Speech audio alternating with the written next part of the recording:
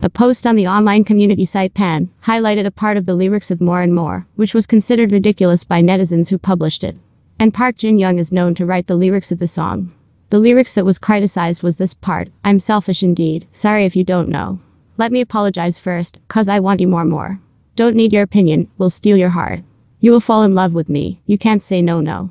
I'm a stray cat today, I'm here to get you, just wait. Don't go too far, come to me again, come, yeah, one more time." And the lyrics part that contained wild cats was apparently considered funny by netizens who published the post, but he praised the beat of the song.